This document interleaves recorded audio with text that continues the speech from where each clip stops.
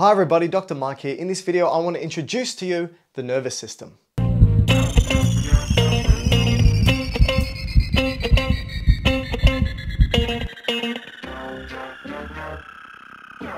Now, every single minute, your nervous system picks up millions of bits of information. Your sensory neurons or sensory organs pick up this information and send it to the brain and spinal cord.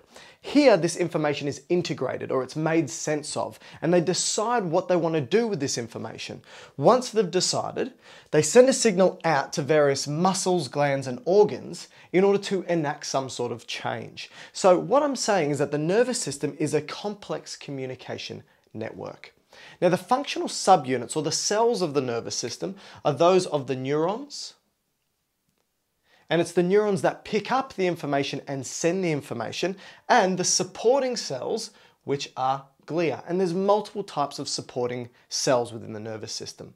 What these particular cells do is they pick up various types of information from the outside and inside environment. And the types of information they can pick up is information on touch, taste, tickle, temperature, pain, pressure, sight, sound, stretch, and concentration. This information is then sent to either the spinal cord or the brain and spinal cord, where it is integrated or made sense of. So if, for example, it's some sort of touch signal or some sort of pain or temperature signal, it needs to be made sense of here in what we call the central nervous system, the brain and spinal cord.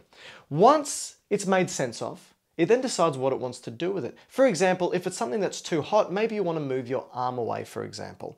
And so it then sends a signal out to various muscles, and these muscles can be skeletal muscles. These are muscles attached to the bones of our body, and we can consciously move. It could go to smooth muscles, which line our hollow organs like our digestive tract or our urinary system, or it could go to our heart muscle, for example. Or maybe it sends a signal to various glands that can release hormones or chemicals to enact some sort of change, or maybe some organs, for example, the pancreas.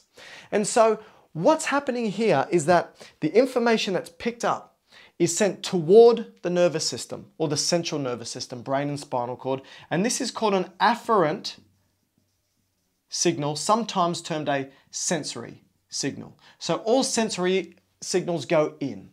Then the signal that goes out is called an efferent signal, also known as a motor signal.